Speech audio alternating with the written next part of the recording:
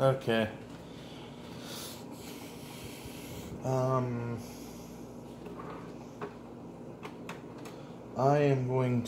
I have burned 2 images on 2 different SD cards. So I'm gonna load one into my Pi to make sure that my process was right. Then I'm gonna go through the, sort of like the setup of when you first boot it up. Besides that, I want to make sure it's the right image before I go sending it off. So just give me a minute here. Okay, well, I hate these gauges because that's what they do. I need to hot glue that thing together.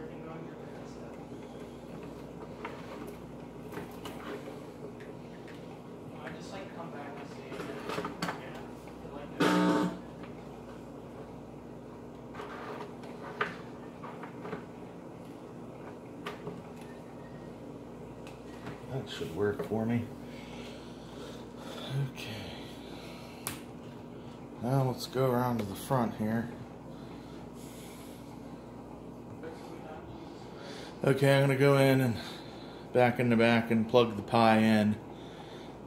Check out the first boot up here.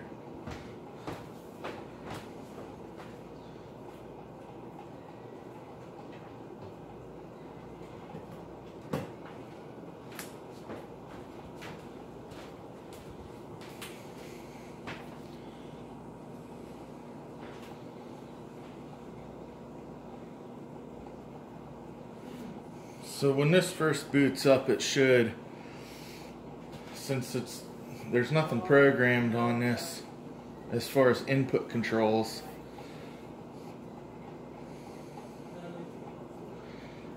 it should prompt you to set up your controller.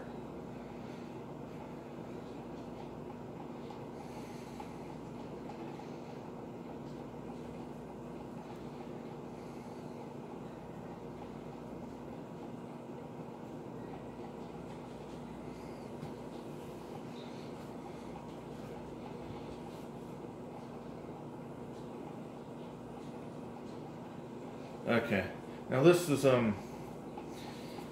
gamepad detected. Hold a button on your device. So D-pad up, down, left, right, start, select. Now you can go back in and change these. So I'm just gonna be A, B, X, Y, left shoulder, right shoulder, I guess.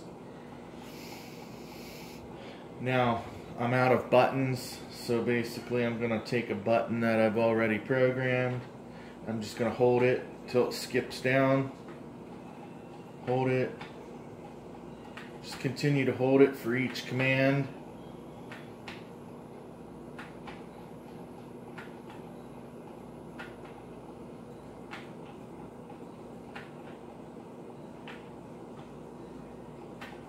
Now when you get to hotkey enable, I'm going to reuse select. What that does is when I'm in mid-game or I start a game and I don't want to play it, if I then push my start and select at the same time, it'll exit me out of the game that I'm in. And then, okay. Okay, there's the image now. Basically, nope.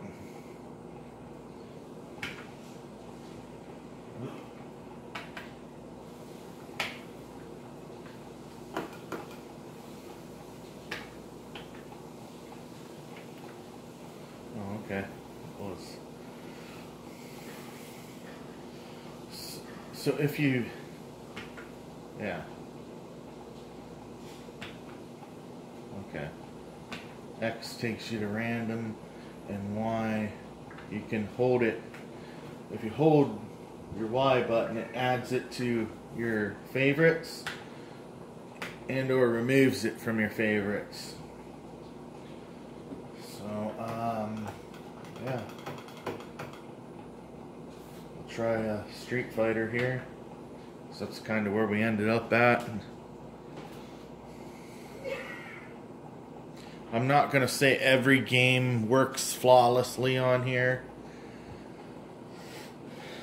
but most of the ones I've played do. There are some that don't. If I remember right, there's something that we have to do to get the sound working, because I'm using the 3.5mm jack. So once again, start and select together will exit me out. That's the importance of hotkey. I guess the sound is working. This Raspberry Pi kind of has a buzz, but I'm not quite sure why it's doing that. My other one don't.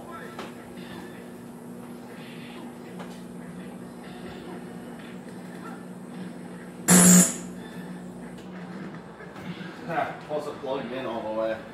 That would be why. Still sort of has a buzz, but I think that's my Pi itself.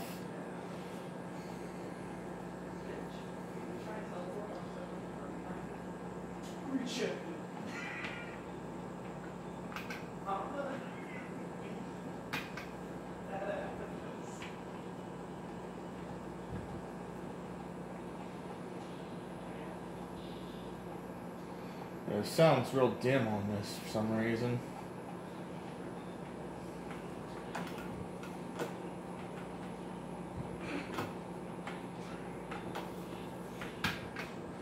I'll check another game. Something I know what it should sound like.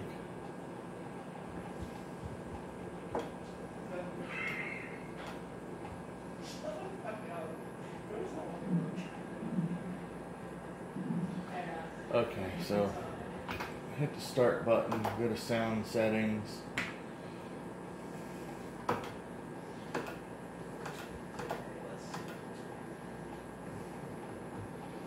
You're gonna have to bear with me because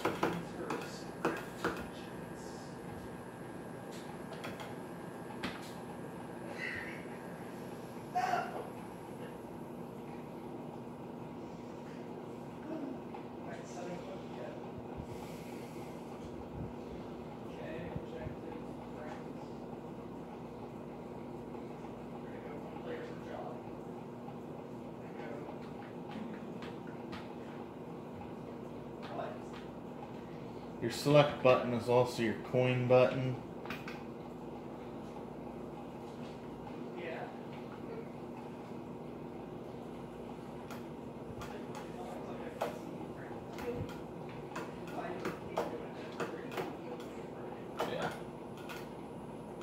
Probably not the best with the controller, bro.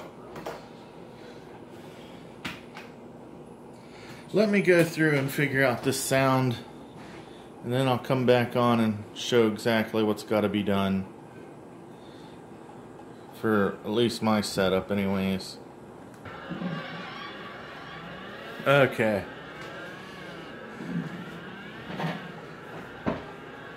So, I think I got it going. Let's see here. Let's test it out, and if it's working, I'll show what I kind of did here.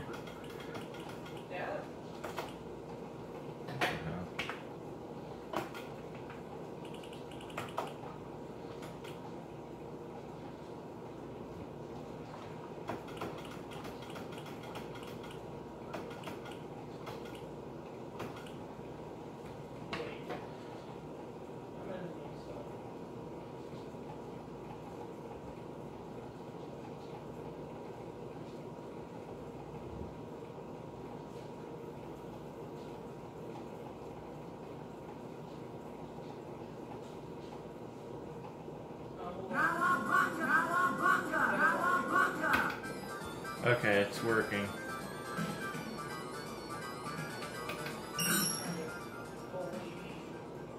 Fire! Hang on, Nathan.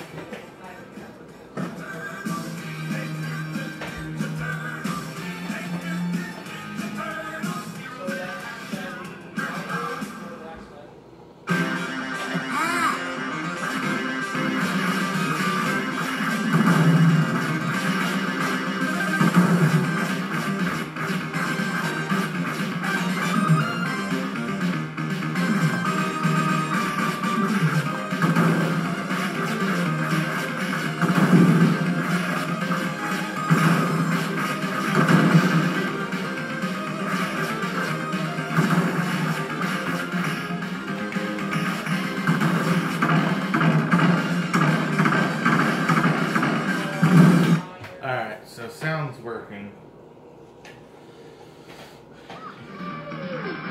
I'm gonna turn this down. So I am using my sound out of the 3.5mm jack in the Raspberry Pi to some AV jacks into a small stereo hooked to my speakers on auxiliary, so that's how I run my speakers on this cabinet.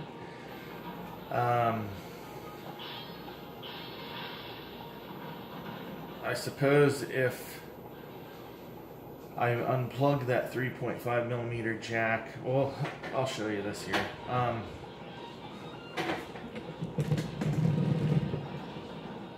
Get this so you can see the whole screen here. Okay, so back to this main menu here. You go to config, audio. You come in here. It's gonna take you into something like this. Auto. I just selected the 3.5mm jack. Okay.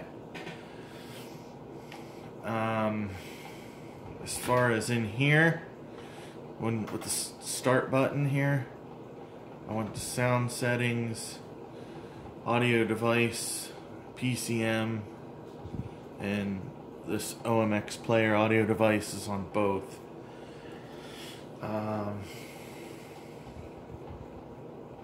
Yeah. So I suppose if you want the sound coming out the HDMI, you would just have to select HDMI in that one screen, which would be audio. And then select HDMI. Okay.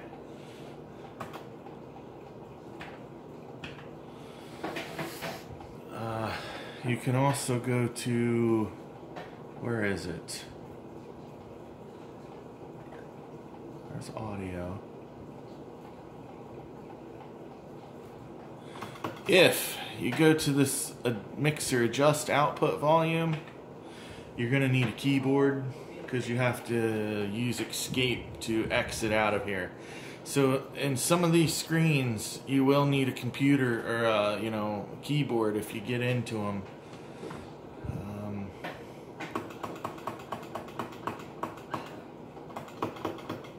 Just right there, I guess.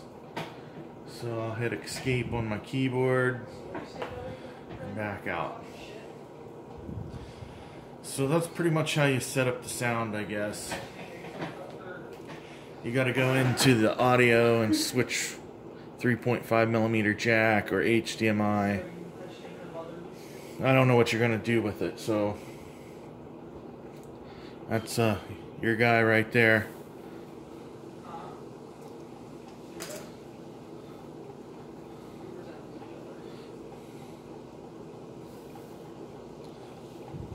It's a 64 gig card. This card is like almost packed to the max with this image. Like there's not much room left at all.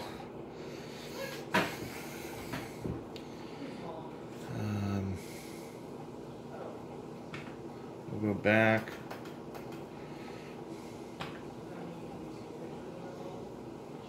Oh, another thing about these, if Go back. It does have your last playeds, favorites. There's already some in here from when the image was built, so what I do is just go in here and hit the appropriate button and just delete them out of here.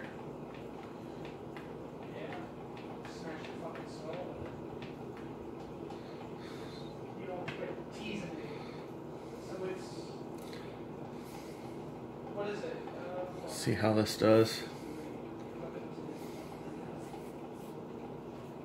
Your select button is coin.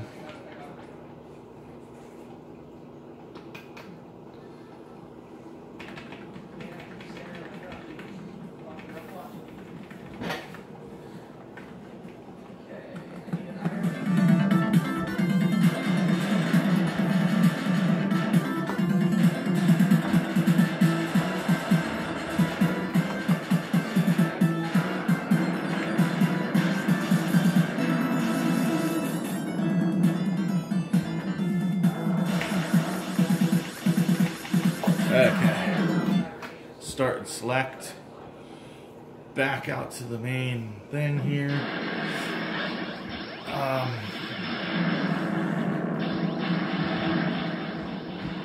So I'm going to hit the start button, and I am going to do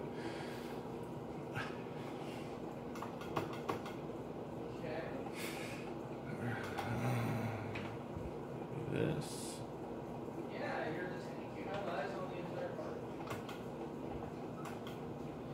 Game collection settings. You can go in here and shut these off so you have less options on your screen. What this does is kind of separates your games into groups by Midway, Namco, Nintendo, things like that.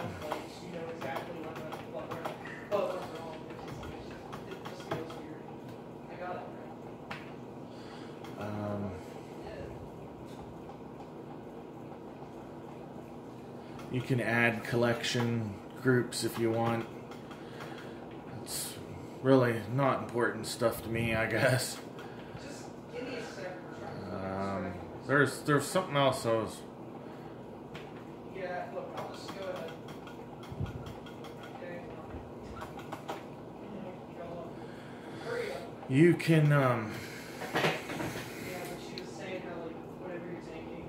turn off the screensaver. When this sits for so long, it'll just start randomly playing video of other games and stuff like that. But the cool one on here is theme set. There's many themes on here. I guess Retrorama, let's for say.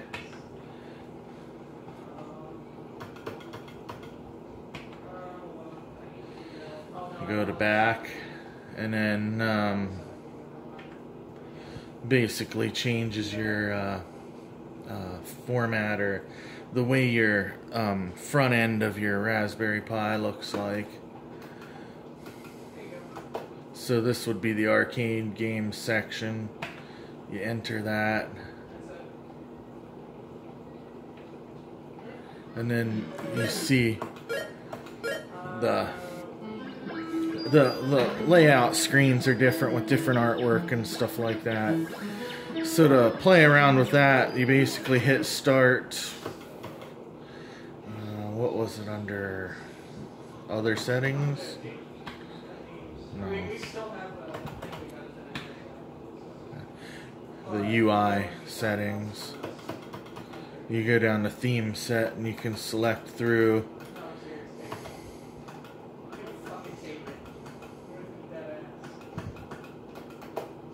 It's set on SNES Mini when you get it.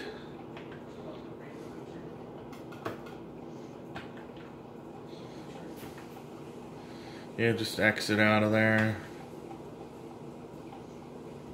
it kind of freezes for a second while it's doing its changing, and then that's how you change the I don't know what to call it, the skin or whatever.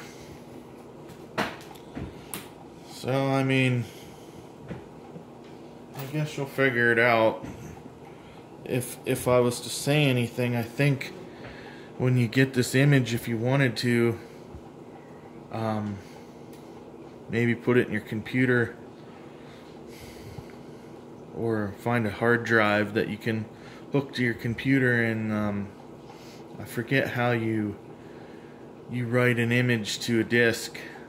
Well, you'd have to do it like I do it, I guess. If you wanted a video on that, I could, but you could store this image before you open it up and change settings around that way, so if something ever happens to it, you can always reburn a fresh copy. But if you needed to, send me it back and I can rewrite that SD card, you know. Alright, man, well, this video is probably long enough, and